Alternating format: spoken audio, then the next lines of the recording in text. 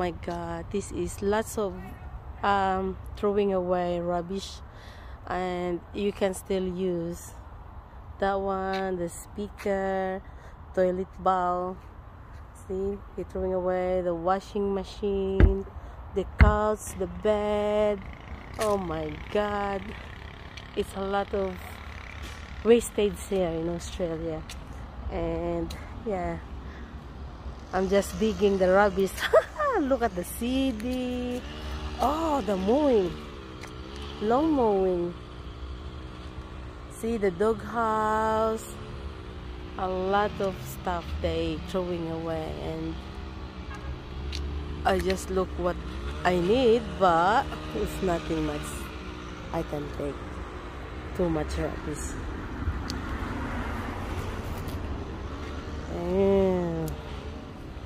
It's hard rubbish today. See, throwing away lots of stuff. We're taking a pomelo. We have a big pomelo. No, it's not pomelo, love. It is from...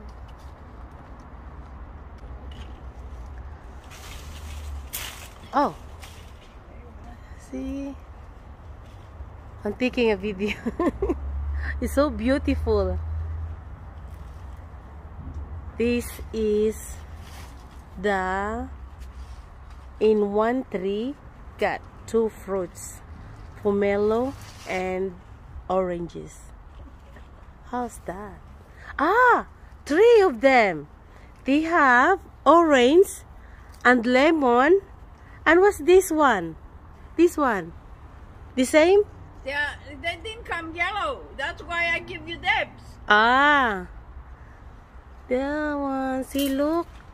Ang daming suha. That's why I give you them, because they're not alright. Thank you so much. If you try it, you have to put a lot of sugar in it. Why, is sour? Huh? Sour? Doesn't work. Sour? Sour? Yes, it is. They're not very sour, but they're not good either. See, she's doing a garden at 8. How old are you now? You're going to help Peter because he's going to upset. No. What? I'm finished working. I'm finished 4 o'clock. Is it? Yeah. 4 o'clock is 4 o'clock. I have to go home, isn't it? Do some housework and cooking. I don't know what you're doing, dear. Today I bought a coconut. I'm gonna make a tradition dessert in the Philippines. Our tradition Filipino dessert. They call bukayo. So that's the one. What you're gonna do when you cut this one? I have a big knife. This is the knife. It's scary. So what you do when you open with this one, you see this one, there is a guide. So you have to hit this one, and then do like this one. This.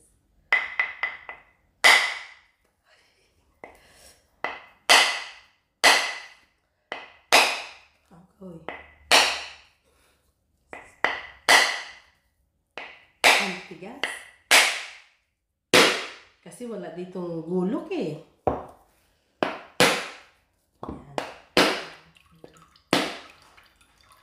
So, this is what you're gonna do.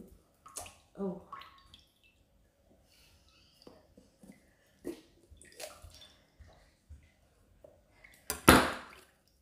Then when you open it like that, that's the inside of a coconut. Oh my god, this is really good kind of coconut. So I grated this coconut. I'm gonna make a sweet coconut. So I show you later how to grate it. Kakayurin. Tapos, itong sabaw is masarap itong inumin. You have to drink the coconut juice. It's really good to cleanse your kidney.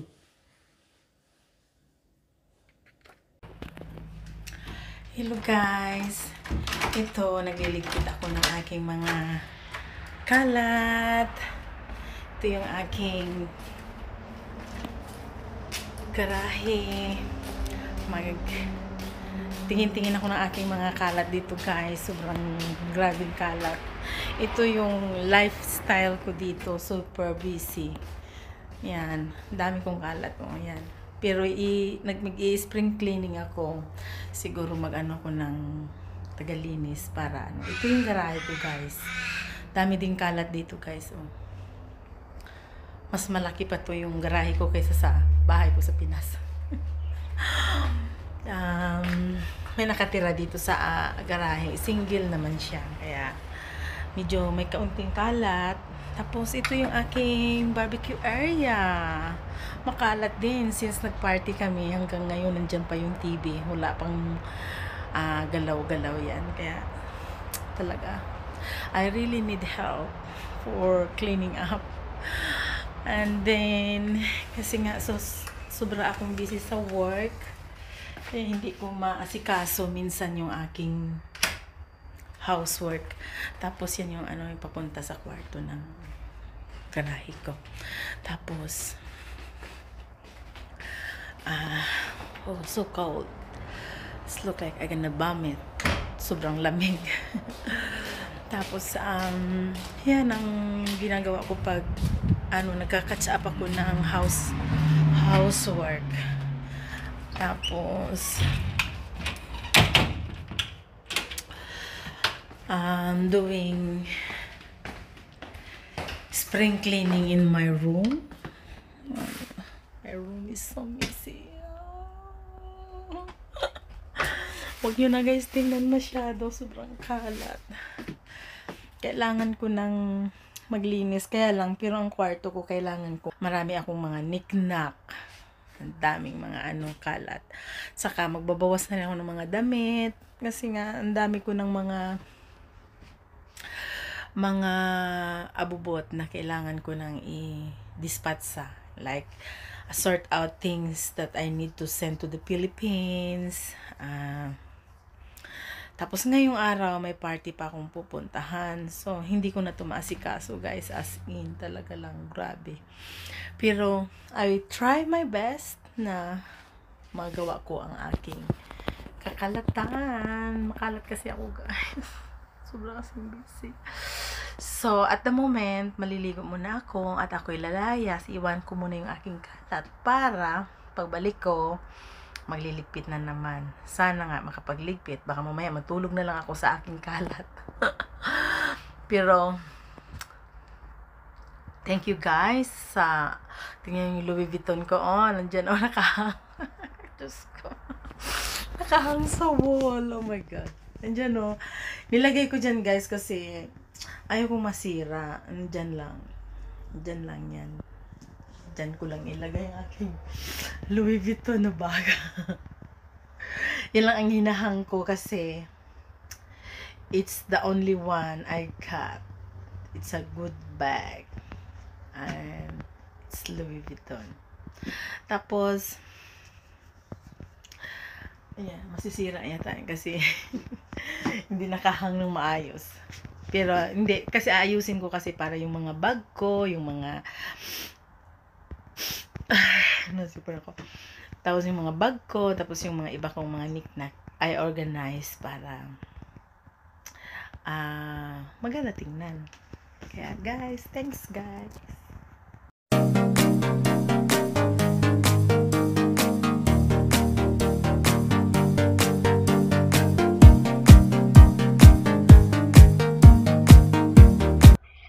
For today, yung gagawin natin, matan-matan. Luluto tayo ng adobo, matan. Ngayon, maghiwa ko ng sibuyas. So, magamata pala ako. Hi. Tapos, maluto lang, magkawit ng sura. Mamatan ka pa, mananasakon. Mau lang. Ay, practice ko, syempre. Malay mo na. sikat ako sa YouTube. Kunya mag-vlog ka mata-mata yun ko. Hi guys! Welcome my YouTube channel. Matan. Please subscribe and click to notification matan. So for today, yung gagawin natin, magpa-prank tayo, matan. Ang ipaprank natin, kunya buntis ako, mata pala sa pite, wala tamatan. Gamatan ko. Tapos, Ni Jima. Nabala na ko buang kaway. Kung namatan na ako